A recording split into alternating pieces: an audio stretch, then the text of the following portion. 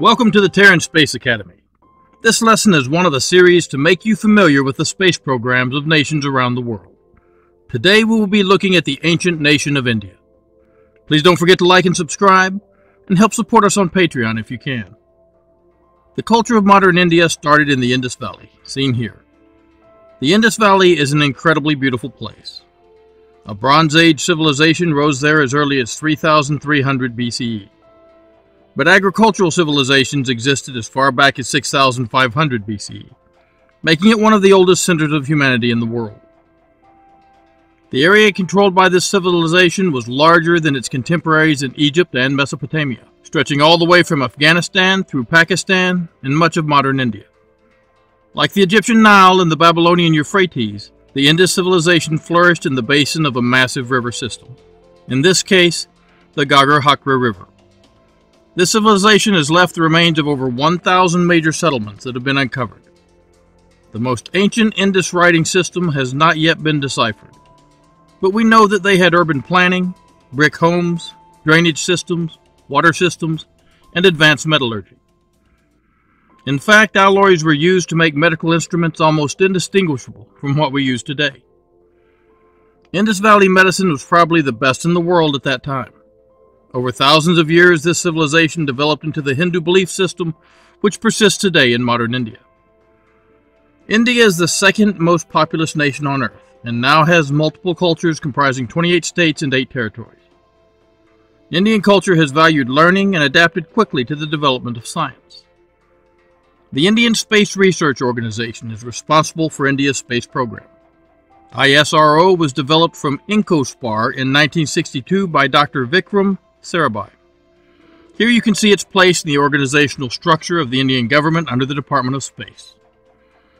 Dr. Sarabhai recognized the need for space technology and research, and ISRO quickly made its first satellite, the Aryabhata, named for a 5th century Indian astronomer seen here, which was launched by the Soviet Union in 1975, as you see commemorated on this stamp. Please note that instead of politicians on all their money, India has its first satellite, seen here, on a 2 rupee bill. The satellite conducted experiments in X-ray astronomy and solar physics for 5 days. Since this satellite had been launched on a Soviet rocket, India decided it needed its own launch systems and built its first satellite launch vehicle, or SLV. The SLV program was started in the 1970s with the goal of reaching a 400-kilometer orbit with a payload of up to 40 kilograms. This first rocket was a 22-meter tall, 1 meter in diameter, 17-ton, 4-stage solid rocket propellant system. The first successful flight was with SLV-3 in July 1980, which launched the 35-kilogram RS-1 into low Earth orbit. The SLV-3 was followed by the ASLV, or Augmented Satellite Launch Vehicle, which was used to place a 113-kilogram payload into a 400-kilometer low Earth orbit. This was a 5-stage solid propellant rocket with a height of 23.5 meters and a diameter of 1 meter and a total mass of 41 tons. ISRO continued perfecting its rockets, switching to more efficient liquid propellant for some stages, and producing the Polar Satellite Launch Vehicle, which you see here. This is a 4-stage rocket with a booster system. The first stage is still solid propellant, with a mass of 138 tons and a thrust of 4,847 kilonewtons. The second stage is a 42-ton liquid-fueled system using one VCOS engine. The VCOS is a gas generator rocket engine like the Merlin, but it burns nitrogen tetroxide and unsymmetric dimethylhydrazine, producing 804 kilonewtons of thrust at 293 seconds of specific impulse. This is similar to some of the early Soviet rocket engines. The third stage is a solid rocket motor burning HTPB, or hydroxyl-terminated polybutadiene. This propellant is also used on the Virgin Galactic Spaceship 2, where it burns with nitrous oxide. The fourth stage has a propellant mass of 2.5 tons and burns monomethylhydrazine and mixed oxides of nitrogen through 2 regeneratively cooled engines that gimbal and produce 7.4 kilonewtons each. This rocket system can have 2, 4, or 6 boosters depending on the mission requirements. Each booster is a 12-meter tall, 1 meter in diameter solid rocket HTPB motor with a propellant mass of 12 tons, producing 703.5 kilonewtons each with a specific impulse of 262 seconds.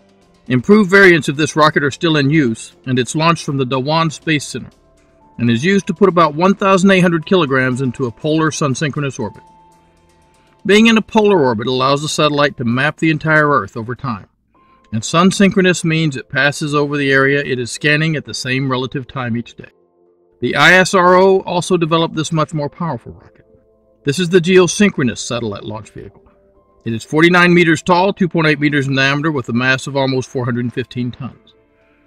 It has 3 stages and can get 5,000 kilograms to low Earth orbit or 2,700 kilograms to geosynchronous transfer orbit.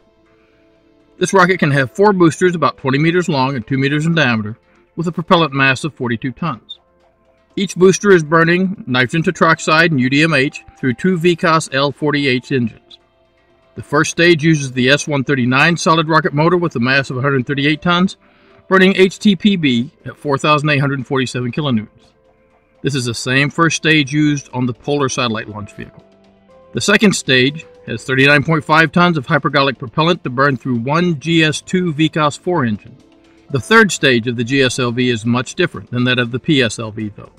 The GSLV uses a liquid hydrogen third stage burning through a CE 7.5 engine.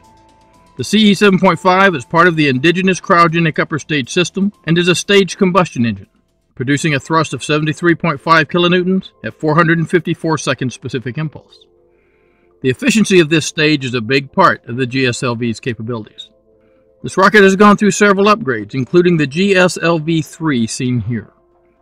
The GSLV-3 has an updated booster system using 2 S-200 solid rocket motors burning HTPB with a thrust of 5,150 kilonewtons at 275 seconds specific impulse. These are considered the first stage.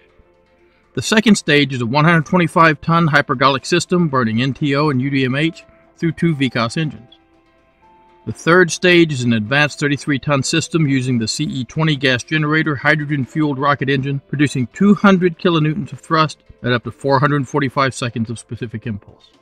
This system can place up to 10,000 kilograms in low Earth orbit or 4,000 kilograms into geosynchronous transfer orbit.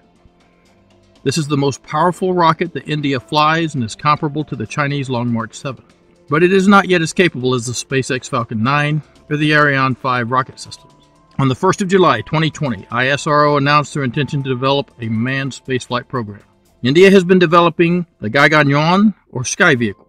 I probably pronounced that terribly. This vehicle would allow up to 3 crew members to orbit Earth for up to a week. The Indian astronauts will train in Russia. The Gaganyaan is a 5.3 tons capsule that started development in 2008. It has a 2.9 ton service module powered by liquid propellant. Together these comprise the orbital module.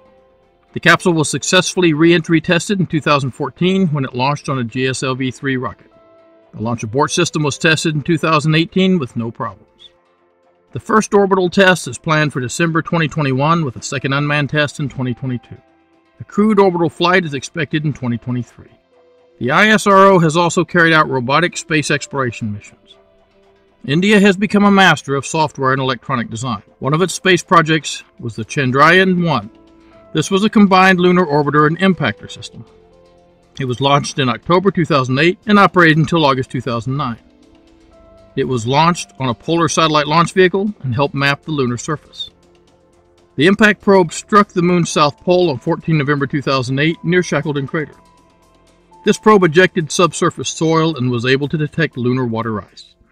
This confirmed the water ice detected by the NASA Moon Mineralogy Mapper, which had been on the Chandrayaan-1 and was announced on 24 September 2009. The importance of this discovery cannot be overstated. Finding water on the moon changes everything for moon colonization. Chandrayaan-2 was the second lunar exploration mission by India and consisted of an orbiter, lander, and rover. The spacecraft was launched in July of 2019 on a GSLV Mark III. It started orbiting the moon in August and dispatched the Vikram lander, seen here. There was supposed to be a soft landing near the lunar south pole, and the Vikram lander would release the Pragyan rover. Sadly, the lander deviated from its trajectory and suffered lithobraking. You can see the debris here, due to a software error. The Chandrayaan-3 is being prepared for 2022 to try again. India may later have manned lunar ambitions, if they can develop a more powerful launch system. Getting humans to the moon will not be possible without a heavier lift vehicle. But India has lots of brilliant people, and is easily capable of having a bright future in space and competing with any other nation. India has also been developing this robotic system. Robots, either autonomous or remotely controlled, are an incredibly good option for lunar colonization. These systems can be sent to the moon with a lot less complexity than sending human beings, and they can be used to build the infrastructure needed to support human colonization. Let's wish India and the ISRO the best of luck in their endeavors. Thanks for listening. Please don't forget to like and subscribe, and stay safe. Ad Astra Pro Terra.